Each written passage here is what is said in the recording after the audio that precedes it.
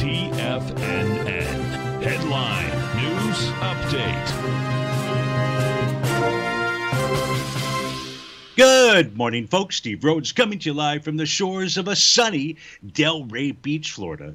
This is your 11 a.m. update. We start our day with the mixed bag. The mix goes like this. You've got the Dow up 137 points. Dow Transports 39. New York Stock Exchange 75. The other U.S. indices that we trade are trading to the downside. The S&P down 16. NASDAQ off 208. Russell's down 2 points. Semi's down 110. We got the spot VIX index that is trading out at 1757. I believe that is above the 50-day exponential moving average. We'll take a look at that momentarily. We got gold off $3, silver's down a penny, light sweet crude up $1.25. Let's take a look at what all that means by looking at that 9-panel market update chart. We begin upper left-hand side. We've got the ES Mini. New profiles. We got the December contract. Price to trade above the top of its profile, which is 54.68. Likely targeting that descending trend line. May head a bit higher out there, but we are running into resistance. However, and that resistance that we're running into, if we do get it close today above the 50-day exponential moving average, that's printing at 1740. We're trading at 1763 right now in the spot VIX. If we close above that, that's going to shift the markets back into, well, it'll give the sellers the edge.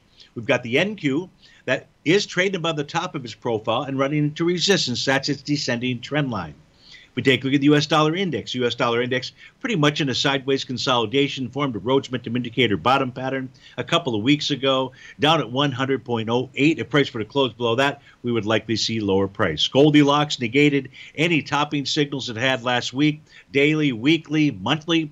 So gold is likely to continue its rally forward. Silver doing the same. It's got a simple, easy to identify A to B equals C dependent on the upside with an initial price projection of 31.80. If you take a look at light sweet crude consolidating with inside its daily profile, that's between the range of 66.18 for support and 70.75 as resistance. Natural gas, now in the case of light sweet crude and natural gas, we have flipped over to the November contract. So we take the November contract for natural gas, you'll see a new profile forming today. Support at 220, resistance up at the 234, called 235, level in the center of that profile at 226. We take a look at the 30-year Treasury. A close today above 126.30 would go ahead and generate an A to B equals C dependent to the upside. It would also negate a TD9 count top. So level to be watching there at day's end is going to be 126.30. We're trading 127 right now, so just one tick above that level. Steve Rhodes with TFNN. Folks, stay tuned for the Trader's Edge Show. If you're off to start your Monday, have a magnificent one. Thanks for joining us, and we'll look forward to speaking with you again soon. Take care now.